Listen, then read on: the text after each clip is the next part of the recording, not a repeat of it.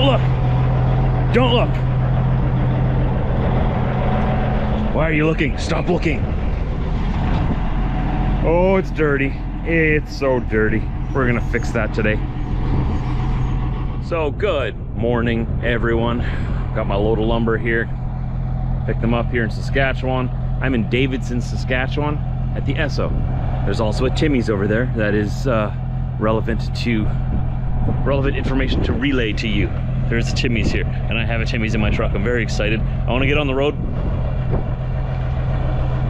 Let's get out there. Let's go find a truck wash.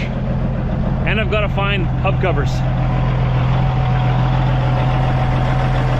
I got new steers put on here the other day, and I lost my hub covers.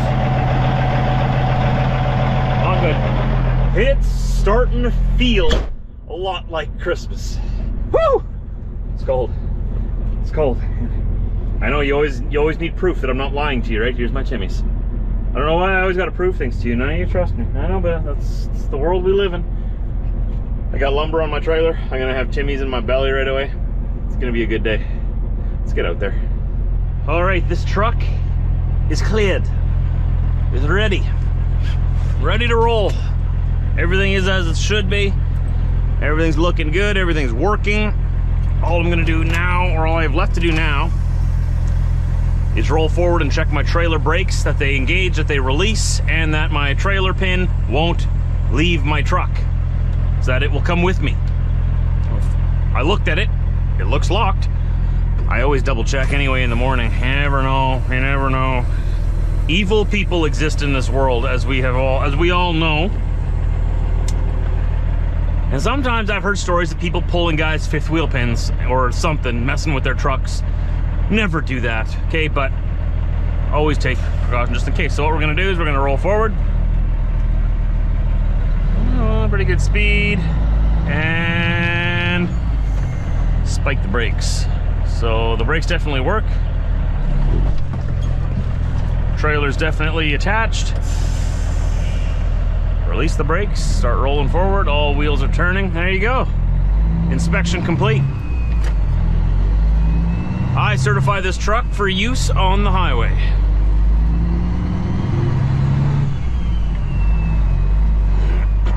I've already written my whole report in here already because I did already check the fifth wheel. That tug test is just my extra thing before I leave. Just a double, triple, quadruple check.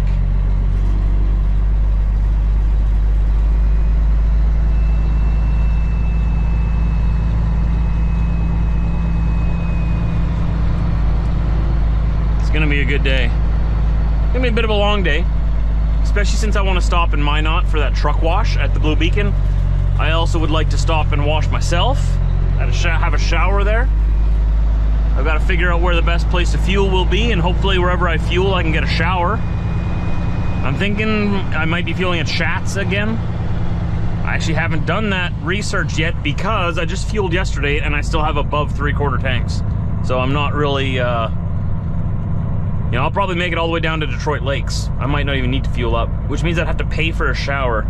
Because if you fuel at Schatz or you fuel at Flying J, you get a free shower with your fuel, right?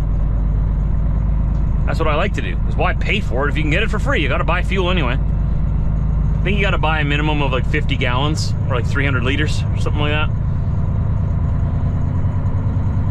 Oh, that's beautiful, Peterbilt. Nice. I like your Peter. Make a U-turn if possible. Oh, another one. Another one. 2 nice Peters in a row. My lucky day. You get the wave of respect. Not everybody gets that. Not everybody gets that.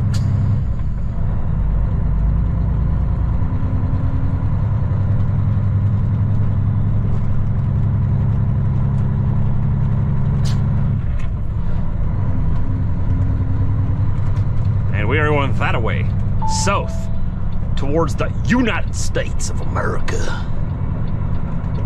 Crossing from North Portal, Saskatchewan into Portal, North Dakota in a few hours. Oh boy, this is gonna be fun to get across this. Look at that. Oh, all right. Yep. Oh, I could've gone. I'm way too nice. I should've gone. No, I'm too nice. I have this thing about life. I don't want to die. So I'll give this guy some time. There we go.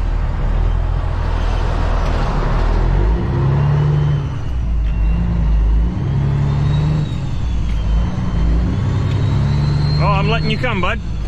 Okay. He's gonna let me come.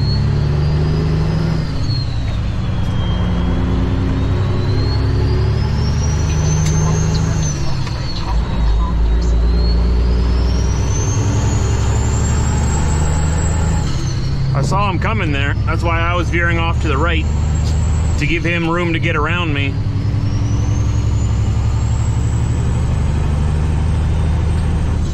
But he decided he wanted me to go first, so I didn't want to sit there and be like, no, I insist, you first. Then he'd be like, no, I insist, you first. And then meanwhile, we're there blocking traffic.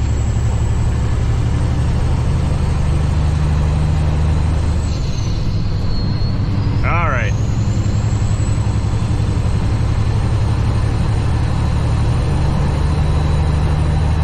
Let's get ourselves up to cruising speed here and enjoy our Timmies. How about that?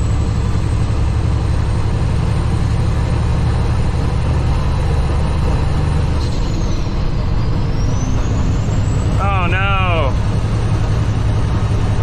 Oh, he's having a bad day.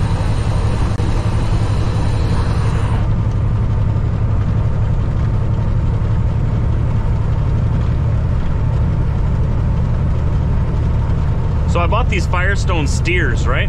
And so far, I'm really liking them. I'm kind of sad that I lost my hubs over the deal. I'm gonna have to buy new hub covers. Not the actual hubs, the hub covers. Those are like 15 bucks each. So I gotta replace those now. That's the price of getting new steers, I guess. But so far, yeah, I mean, they're tires, they're round, they're balanced, they're rolly. They're everything I'd want in a tire. I don't know what else to tell you. I mean, they're doing good. They're doing tire things.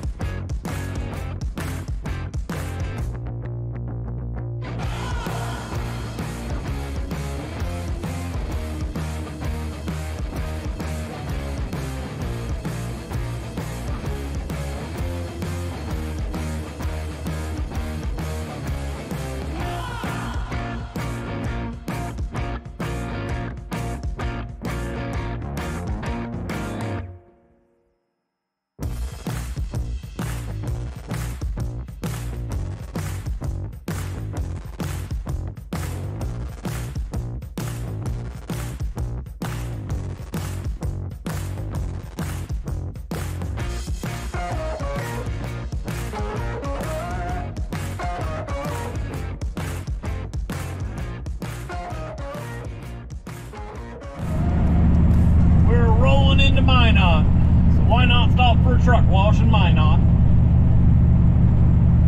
Schatz Crossroad is just up the way here. We're first gonna get a truck wash. Once that's done, we're gonna go grab fuel. Once that's done, we're gonna go grab a shower. Then we'll be done in Minot for today. Grab a coffee on our way out and continue on down the road towards Detroit Lakes, Minnesota. I keep wanting to say Detroit Lakes, Michigan. It's Detroit Lakes, Minnesota. We have another 5 hours of driving to get there yet. Just up here on the right. There we go. Just past Goodyear Service Center. Schatz Crossroad. It's my new favorite place to stop in Minot. Much better service here than at the Flying J down the road. I've had a couple of bad experiences there, and it's one too many. Plus there's a truck wash here as well, which makes it very convenient. And cheaper fuel. Believe it or not, fuel for me here with my fuel card is cheaper than at Flying J.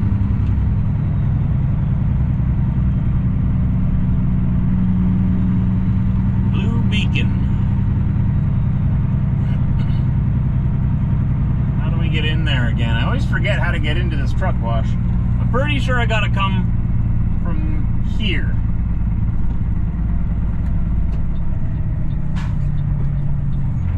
Nope. Oh, wait, all the way over here. Okay, at the bingo sign. The bingo sign, that's where you gotta go. There's a little sign here, it's not lit up yet. In 1 kilometer, take the entrance to the right on US 52 East. Oh, the truck wash lineup is all the way back here. Oh, no. Proceed to the highlighted route. No, no, no. No, then I'm not going in there. Oh, man, I was looking forward to this truck wash for days. I don't got that much time. Just go do a quick little drive past here. I'm gonna look off to the left to see if... Oh, no kidding. No. There's about 10 to 15 trucks in line and only one wash bay. I don't got that kind of time. Shoot. Okay, maybe we'll go to Fargo. You know what? That's a better idea anyway, because Fargo's got cheaper prices. They mark up the prices here. I didn't even think of that. You know, it's a good thing they're busy, otherwise I would have spent more money. Blue Beacon in Fargo is cheaper than Blue Beacon in Minot. What was I thinking? Of course. Okay, let's grab some fuel. Let's park, I'll go grab a shower. And then we'll go to Blue Beacon in Fargo. We'll get a wash there. Oh, I totally slipped my mind. I don't have to wash the truck here. For whatever reason, when you get around to the other side of Blue Beacon, right before you get into the wash, before you can, like, after you're in there, point of no return, then they have a little sign hanging beside the door saying that prices are higher here. For whatever reason.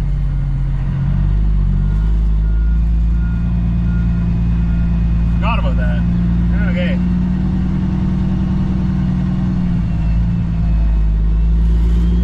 Let's get our fuel then.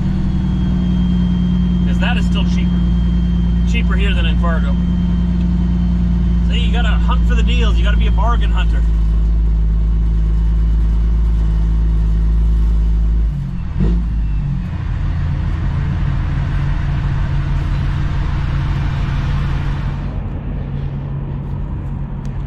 Got my fuel receipt. Got my Walmart bag full of my shower stuff. Classy. Nothing but class. We're gonna go inside and clean ourselves up.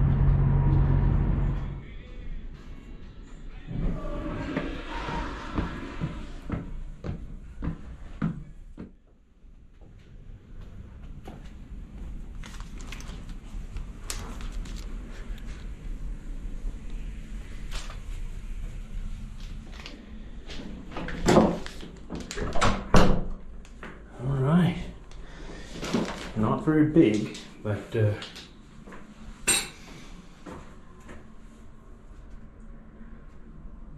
do the trick.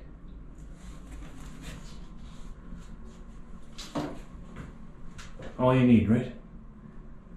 Be nice to have a little bit more counter space, but my stuff can go on the floor. We're all cleaned up. Next stop is Fargo, North Dakota. Blue Beacon. Hopefully there's no lineup. We'll see. If the lineup's really long, I'm gonna have to pass, but there is 2 bays there. There's a higher chance that we should be able to get in right away.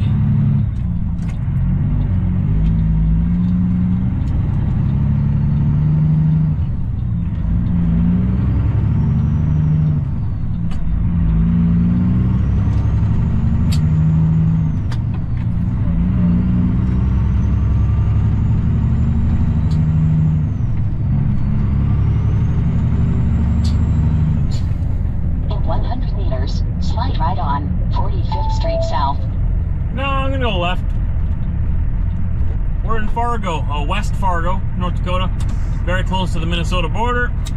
Also, home to the Fargo Blue Beacon. And I could see the lineup from the road here already. And there's only 1 truck in the line with 2 bays. So definitely a good call to come here.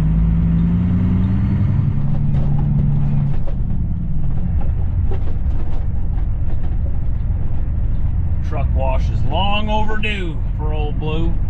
I don't think I'm gonna sleep here either. I want to get into Minnesota, just a little In ways. 200 meters, turn right on 49th Street Oh, South. Karen, you're drunk. Go home. I'm gonna get a truck wash. I'm not going that way.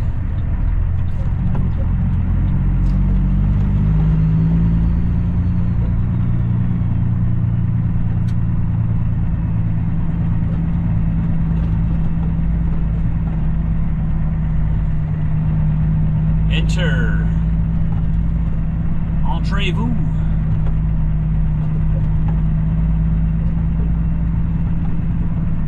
I'm so excited to get this truck washed. I really hope that it doesn't like rain and snow or something tomorrow. Oh, it's probably gonna do that. That's what always happens, right? Oh, now there's 2 trucks in line. Oh man. That guy wasn't there before. See, there's the highway just in front of us there. I could see the entrance to the truck wash from the highway, and there was only 1 truck in line when I exited.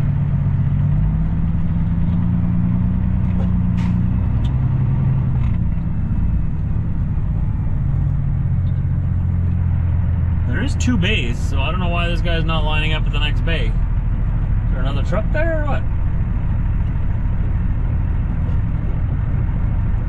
Oh, they closed that bay. Oh man, that's why. Just got 1 bay open. Alright. So now we just got this 1 tanker yanker in front of me and 1 in the wash bay. That's not too bad. We'll be out of here in no time. Much better than the 10 to 15 trucks I'd have to wait behind in Minot. Man, whatever. I got time on my clock yet. I don't have too much more time to drive, but now I'll be able to get into Minnesota from here and maybe stop at a rest area, or maybe in Rothsay, Minnesota at the truck stop there, or Fergus Falls at the big Chief truck stop. Oh, we'll find something. Something will come up.